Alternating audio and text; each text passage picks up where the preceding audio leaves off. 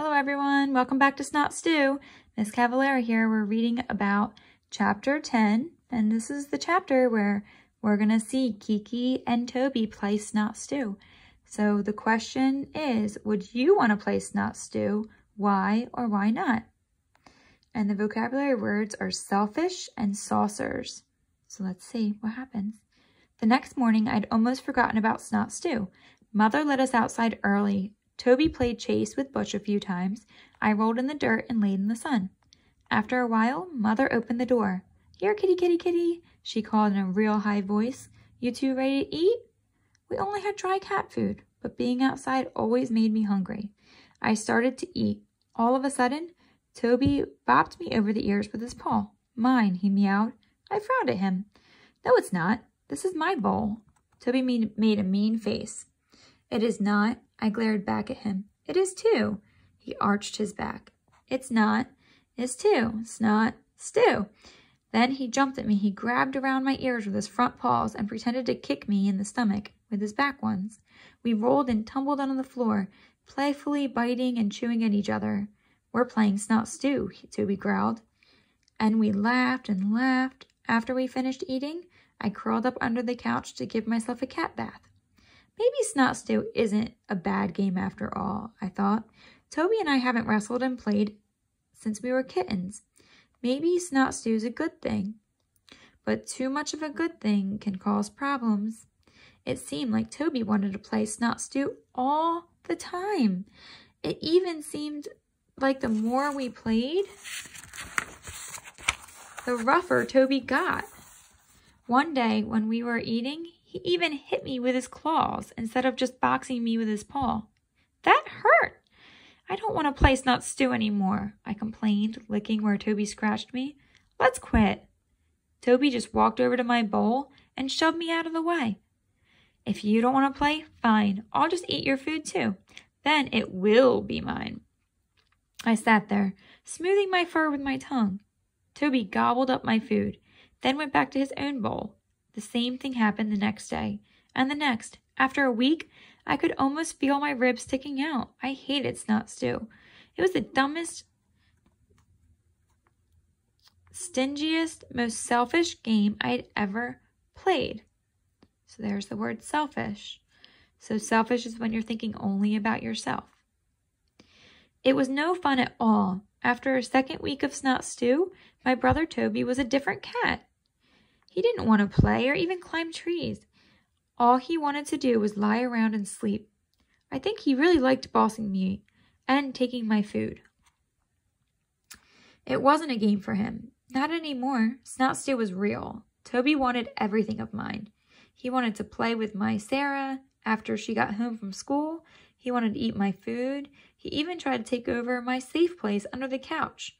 Only Toby had gotten a lot bigger and fatter from eating both my food and his. He had trouble eating both my food and his, and had trouble squeezing under the couch. At least I still have my safe place, I thought. Around lunchtime, I noticed a wonderful smell coming from the kitchen. I was hungry, and the smell kept drifting to my nose and making little drops of water from the corners of my mouth. I could hear the tink sound when Mother put the dishes on the table. Daddy came in, and when they finished eating, Mother opened the door. "Rambo, Tic-Tac," she called. Those were our people names, so we didn't act like we heard her. "Come on, you two. If you're ready to eat, I've got some stew." My eyes rolled in my head. My tongue lapped across my lips. I love stew. I swooned. I Jumping up, I trotted to the kitchen. But Toby got there first. He was eating out of my bowl. He was eating my stew. So see how it's in italics? So it's creating the emphasis still. So she's really saying my, like that is mine. Uh-oh, let's see what's going to happen. "Can I eat my stew?" I asked politely. Toby just sneered at me and flipped his tail. "It's not yours. It's mine." I shoved him. "It's not." He shoved me back. "Is too." "I'll show you," I thought. "I'll just eat your stew." But when I got to Toby's bowl, he waddled over and shoved me aside. "This is mine too," he growled. It's not. Is too. I felt my teeth grind together. I was not going to play Snot Stew. I had it. Before I knew, so there's another text feature. See how it's all capital letters? So that's another text feature.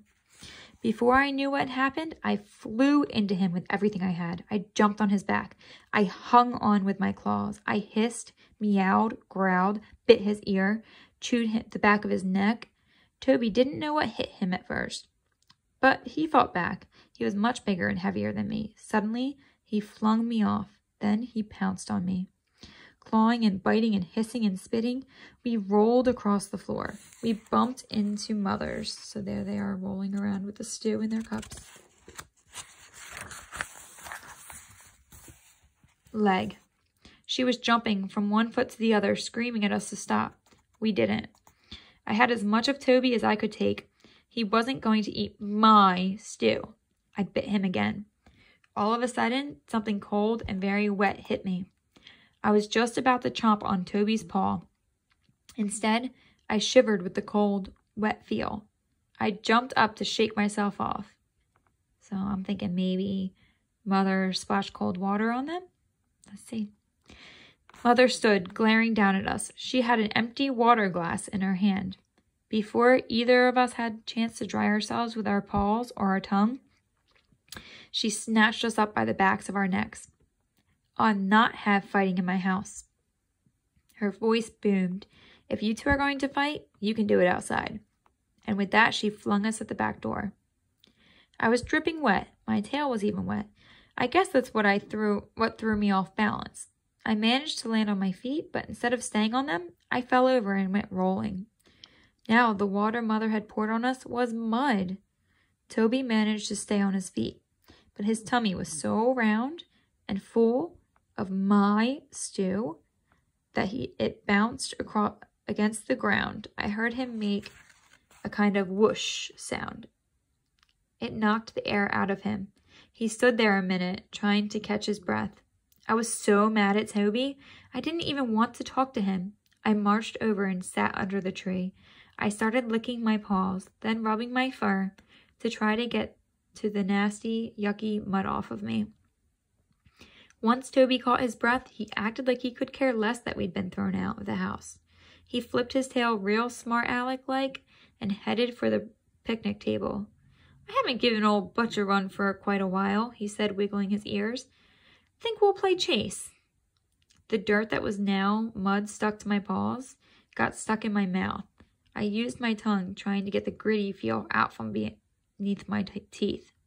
Hope he gets you, I spit. Toby ignored me. He jumped up on the picnic table, then to the fence rail. Like always, he pranced down on the rail to his usual spot. He looked around until he found Butch. Hey, Fatty, he meowed. Bet you can't catch me, Fatty, 2x4. Then he jumped down. I heard Butch bark. Outside the fence, I could hear him chasing Toby. I could hear him growling and roaring. I could hear his teeth snapping together. I yawned. Then, just as usual, Toby appeared in the hole in the fence. Just as usual, his head came through the hole, and just as usual, his front paws came through. Then, not as usual, Toby stopped. I quit licking my fur and sat up. Suddenly, his eyes got as big around as saucers. He lunged, jerked. Nothing happened. Toby didn't move. Outside the fence, I could hear Butch roar. He was getting closer. I'm stuck, Toby meowed. Help me, I'm stuck in the hole. Toby's bark was a roar. Butch's bark was a roar. Toby's eyes flashed open even wider than before. His ears stuck straight up. He jerked one more time, but it was no use. Ouch! Toby screamed. Meow! That hurts! His eyes were filled with panic. He clawed the ground. He's got me! Butch is eating me! Toby's cry was the most frantic, terrible sound I had ever heard in my life. Okay, so here's the end of chapter 10. So the question was, would you want to play Snot Stew? Why or why not? And the vocabulary words are selfish and saucers. So saucers in this story means like the big plates. And next chapter, we'll find out what happens to Toby. So tune in tomorrow to find out.